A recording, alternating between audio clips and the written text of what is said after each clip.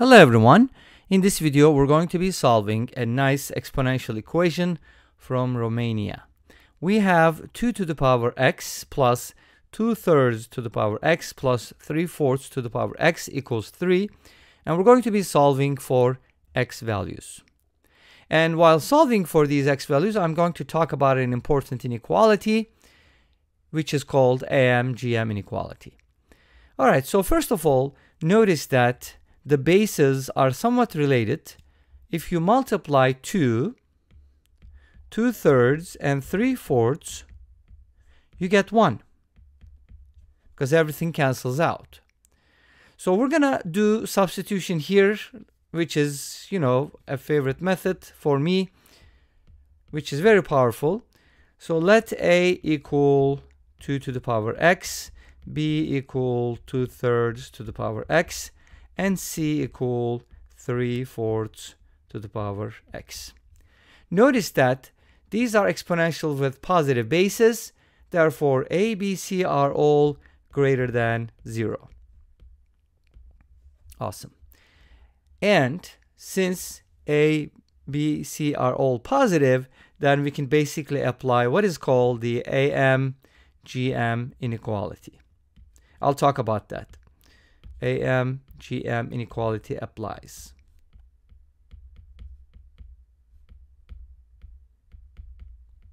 Now also notice that if you multiply A, B, C together, you're going to get 2 times 2/3 times 3/4 to the power x, which is equal to 1 to the power x, which is equal to 1. So we have the product A, B, C equal to 1, and A, B, C are all positive. Therefore, we can use Amgm inequality. So let me go ahead and talk about how Amgm inequality works. Basically, the Amgm inequality for three positive numbers, works like this. You have the arithmetic mean of the numbers, which is their average, in other words.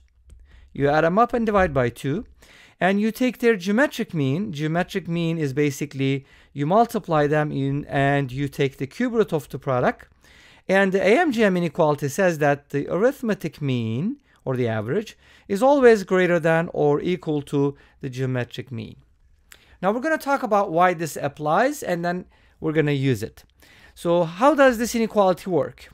Well, first of all, let's go ahead and take a look at this inequality from a different perspective.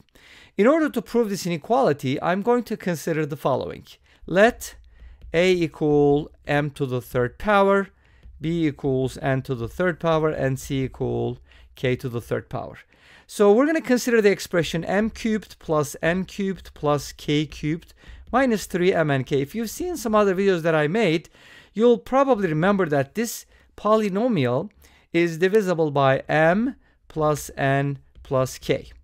And the other factor is m squared plus n squared plus k squared minus mn minus mk minus nk. Now I'm going to go ahead and focus on the second expression here. Obviously, since A, B, C are all positive, m and k are also going to be positive because they're just going to be cube roots of these numbers. Great. Now, what can we do with this type of expression? Well, I have kind of something like this, the sum of squares minus the two-way products. And now this can be written in a really interesting way. I'm going to go ahead and multiply this by 2 and divide by 2. So the numerator is going to give me the following. 2m squared plus 2n squared plus 2k squared minus 2mn minus 2mk minus 2nk. And I'm going to divide that by 2 to balance out the equation. Now, notice that this can be split up into 3 different expressions. M squared minus 2mn plus n squared plus m squared minus 2mk plus k squared plus n squared minus 2nk plus k squared. And all of that is divided by 2. And here notice that these are perfect squares. Perfect, right? We can go ahead and write this one m minus n quantity squared, m minus k quantity squared, and n minus k quantity squared. And all of that is divided by 2.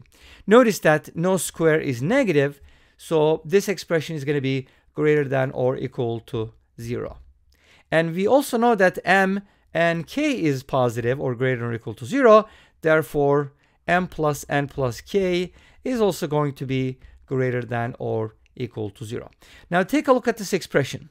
We were able to factor this expression right here, the cubic, and both factors are greater than or equal to 0, which means the product, which is m cubed plus n cubed plus k cubed minus 3m and k, is also greater than or equal to 0. Which brings us to the following. This is A, this is B, and this is C. And this is going to be the product of their cube root, which is cube root of ABC. And this gives us A plus B plus C minus cube root of ABC greater or equal to 0. Or, well, actually, we forgot something here. This is going to be a 3 here, yes. And then this means A plus B plus C is greater or equal to 3 times the cube root of ABC, and then divide both sides by 3, and you will get the Amgm inequality. So Amgm inequality works like this, and let's see how we can apply it to our situation. Remember, we had A equals 2 to the x, B equals 2/3 to the x, and C equals 3/4 to the power x. And we know that the ABC are all positive.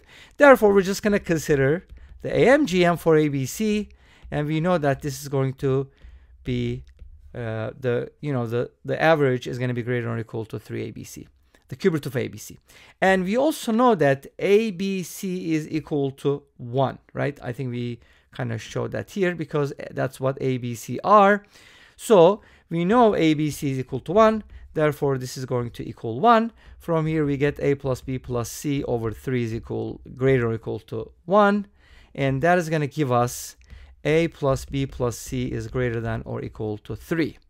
But we know that A plus B plus C, which is 2 to the power x plus 2/3 to the power x plus 3/4 to the power x, is equal to 3.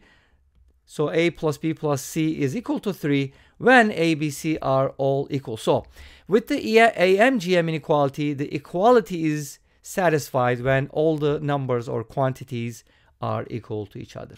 Which means that 2 to the power x needs to equal 2/3 to the power x, and that needs to equal 3/4 to the power x in order for the A plus B plus C to be 3. Because we have an inequality, and that's kind of like the lower boundary. And this is only true if they're all equal to 1, because their sum is supposed to be 3. So each of them is 1, which means x is equal to 0, and that is going to be our solution. So that basically, I kind of went over the proof of the Amgm inequality for 3 numbers, and then we used it to solve this equation. And I'm going to show you the graph and what that looks like, and then we'll just, finish up with that.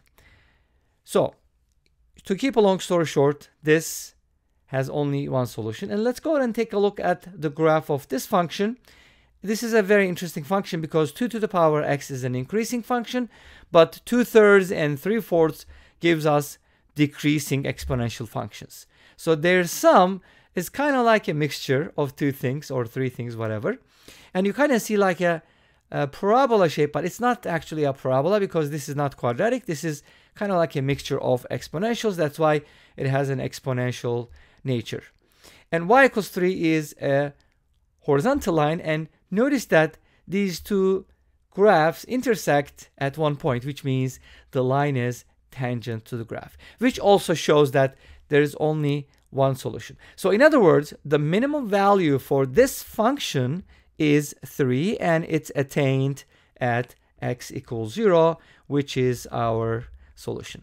And this brings us to the end of this video. Thank you for watching. I hope you enjoyed it. Please let me know. Don't forget to comment, like, and subscribe. I'll see you tomorrow with another video. Until then, be safe, take care, and bye-bye.